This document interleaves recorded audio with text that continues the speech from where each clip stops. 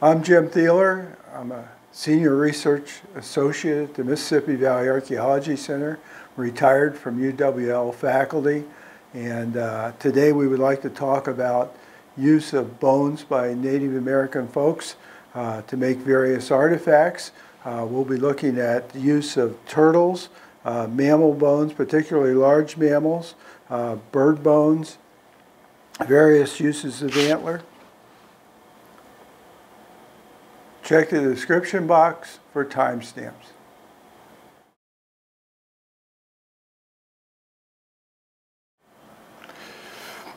White-tailed deer are important animals in Native American societies as food animals, as clothing. And white-tailed deer males carry antlers, which they develop during the summer and the very early fall. And these are part of the development for the rut during mating season when bucks compete with each other for females. Native people certainly made lots of use of the antlers. And this is a white-tailed deer with a small set of antlers. And these are attached very tightly, and then about the end of January to 1st of February, the antlers fall off and will regrow the next year if the deer survives through the winter and spring. We can tell after they drop, the antlers drop off, they have a very distinct pattern on this antler. Someone sawed off part of to use for the artifact display here. But there's a very distinct part of the antler here, the pedicle. And when we end up with skulls with a pedicle scar, we can tell them, get some seasonality out of deer skulls, male deer skulls, whether they carry antlers or not. In the La Crosse area, the later folks who lived here in ancient times commonly picked up, harvested, dropped antlers, much as people hunt for dropped antlers today. You can see this one was not attached to the skull, and this one was found at a local archaeological site, and the tips of these have been removed, again, to be used for tools. Sometimes this is done by the groove and snap technique, where a groove is cut around with a flint object and then snapped off. But they also groove these or score these with hot embers. We'll see burn spots on these, and this allows them to snap them off more easily. The antler is very tough, durable material. So we have antlers that were dropped and left. This is a white-tailed deer antler, and this is an antler from an elk. And again, you can see the pedicle back here, and it has every point removed on it. And this specimen also has a pair of grooves up here where they were carefully grooving this so they could remove this strip and modify this strip into an artifact, and we'll talk about that next. We briefly looked at this elk antler before, and it has two very large, deep grooves that were cut or scored in, probably with a flint tool, along here to remove a long strip. And from these strips, they take and make various artifacts, particularly things that are bands or pendants, and they're ground down very thin, so just the exterior part is left. And I have read that some Native American groups would take these strips once they're ground down and boil them at a low temperature and bend them very slowly. These are all made of antler, and their exact function is unknown. See grinding striations in the interior, cut marks along the edge, which we commonly call tally marks, which we're not sure what these represent. And sometimes we get complete bands or artifacts like this, which are very interesting. It may have been an armband. They have this one has a perforation at each end, and maybe some other function. We're not really certain. But the use of antler was quite important in native societies. We also have other kinds of objects, such as these pin type objects, or sometimes referred to as flint knapping tools or gaming pieces. They're rounded at each end, they're smoothed down and polished. Their function is unknown as far as I know. Another use for antler, again, we're out of the ornamental zone here, and this is a small harpoon head. It's blackened because it was burned, but this is cut out of antler and would have been very functional as part of a harpoon or a leister for harvesting fish.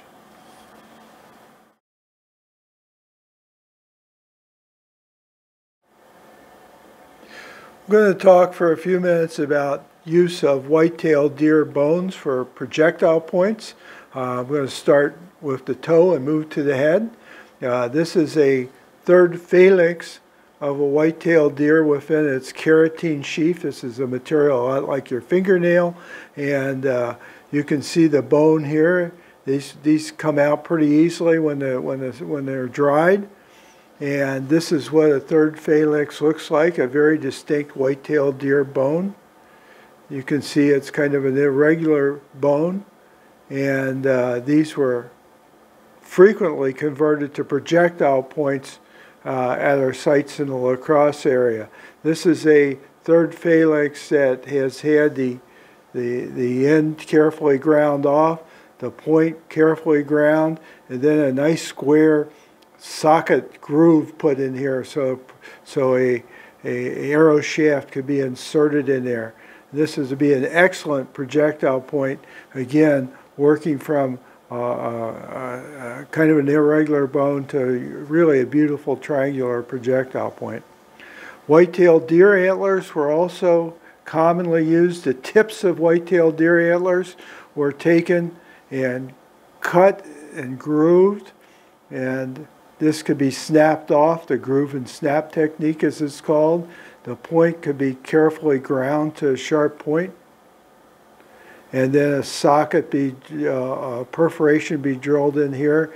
You can literally insert an arrow shaft in this, and you have a very nice, effective projectile point. Here's a very delicate, fine one made out of a projectile point tip, and it still can see the drilling marks very neatly in this projectile point made of a white-tailed deer antler tip.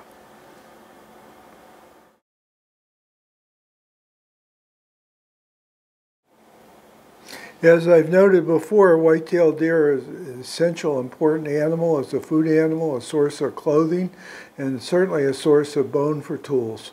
I have here a white-tailed deer mandible or jawbone. And when we find these on archaeological sites, they are consistently broken open. And one of the reasons they're broken open is they break off this lower part or inferior border, and there's a very high quality bone marrow in there. Some northern tribes have talked about the quality of bone marrow in mandibles being excellent. I haven't tried them, but I believe that it probably is the case. These mandibles, once they have been broken open, are sometimes used as tools. In our Oneota sites in the La Crosse area, we often find mandibles such as this one, and they have the inferior border is broken off, and they have smooth margins. These have been called deer jaw sickles, and presumably for perhaps cutting vegetation of some type, such as prairie grasses. Our experiments show that they may not be sickles at all, but they may in fact be scrapers. They don't seem to function well for cutting prairie grasses. This margin is often polished and worn. Sometimes this front part is polished and worn. And again, it just shows the nice reuse of these tools. And we have found these tools in caches of several individuals that were stored away for a future date and not recovered.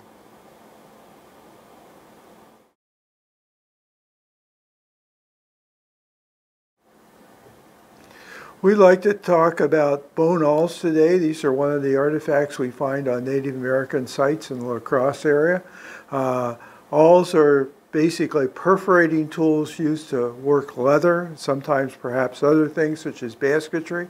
What I have in my hand here is a splinter bone awl, And splinter bone awls are created by splintering long bones of mammals. This is a white-tailed deer rear leg, a tibia, and we find remains of white-tailed deer on most of our archaeological sites, but we don't find complete bones. Bones are typically broken open to extract the bone marrow, or fat-rich, nutrient-rich bone marrow is never passed up at in these archaeological sites. And this results in lots of bone splinters. And bone splinters are primarily, are sometimes used as modified and used as awls. Awls are splinters often that are ground and sharpened and serve very well as perforating tools. We think the primary footgear and perhaps the primary clothing of Native Americans in ancient times was hides of white-tailed deer, hides of elk, and perhaps some other animals, but there's lots of leather working going on, and we find these nicely produced sharp-pointed awls often have a luster on them from repeated use and perforation. We have a few awls here. This is an awl very similar to this one. It's a mammal longbone splinter. This is from a bison scapula hoe fragment. Scapula hoes break apart after they're used for a while, and these awls are, these fragments are often made and converted into awls or other tools. We have scapula fragments, and also this is a bird bone, a large bird, and this bone is fragmented, and then they ground a very sharp, fine point. Bird bone is very dense and produces a very nice, sharp point for an awl. We have other bones in the animal, such as this ulna from a white-tailed deer, and these already have kind of a handle on them, and these are commonly converted to awls, such as this ulna awl that you see here, white-tailed deer ulna awl, and these have a nice polish and luster on this one. This is probably used for a very long time, and I've seen some of these worn down and polished to the point where you think they might have been passed down from generation to generation. This is a elk ulna, and elk ulnas were also converted into elk ulna awls. And you can maybe see how this is, and it produces an ulna with a very nice handle for perforating leather.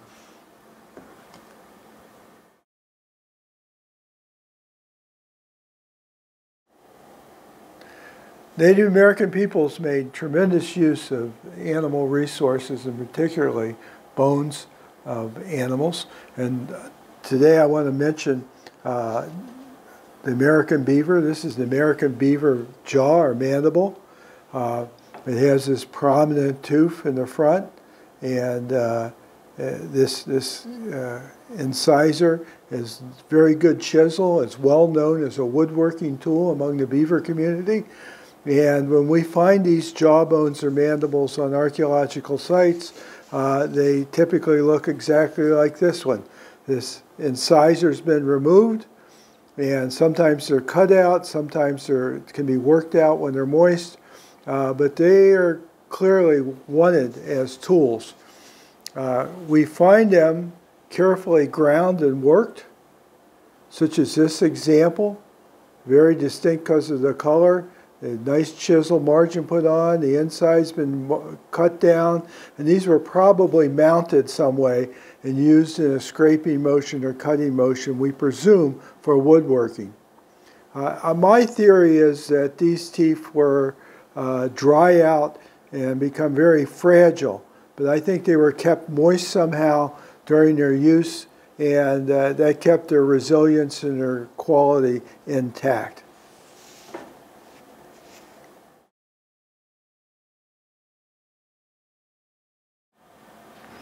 Native American peoples used animals of many kinds in many ways, and we want to just mention our friend the turtle. It's an important animal in the landscape, and these were playing a number of roles, but they're an important food source. some situations.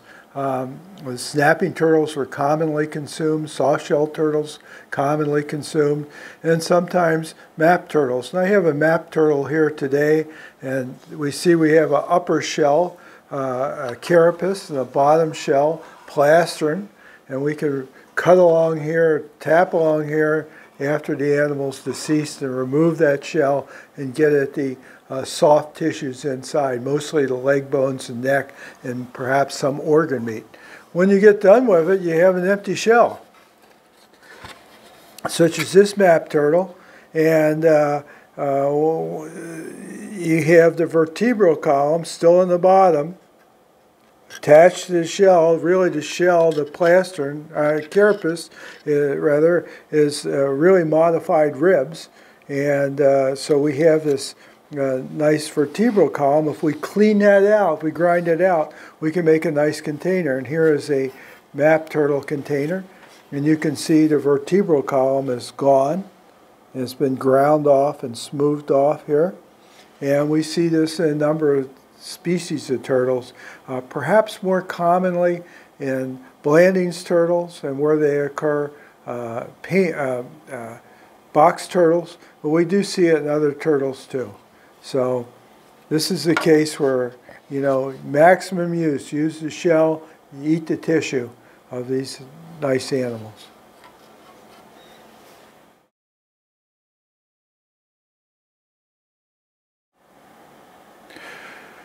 Bird bone is an amazing material. It was often converted into artifacts and ornaments. This is a bird bone awl that we have looked at before, but it's hollow, thin, and bird bone is very dense. Hollow and light, part of the adaptation to bird flight. And we find artifacts made of bird bone, and sometimes very interesting artifacts. We have a flute here, or a whistle, and this is made out of a wing bone, a humerus, of a Canada goose. Is the closest match we have. A Canada goose from the Mississippi River, and this, you can see where this was cut off, both ends. It's engraved. It has a stop here, and occasionally bird bones are converted into beads. And we have a bird bone bead here, and we can see it's cut and snapped on both ends, and then can be polished and used as ornamental.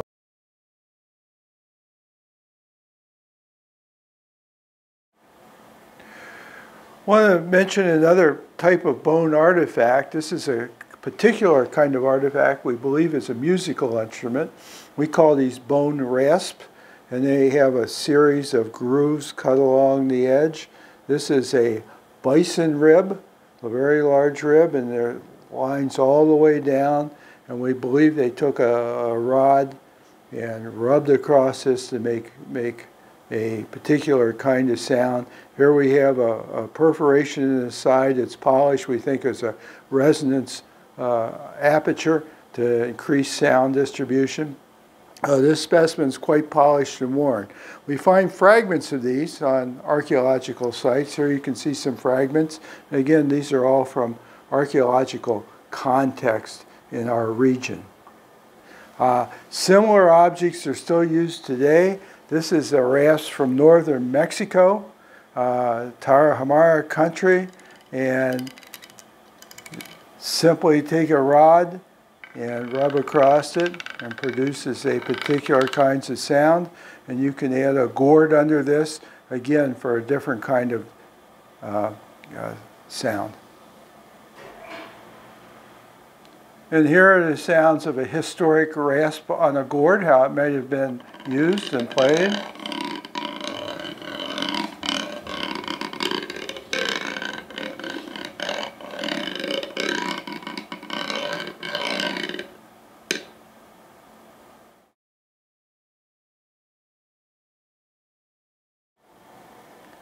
Thanks for watching today. Please check the description box for links to further information. Thank you very much.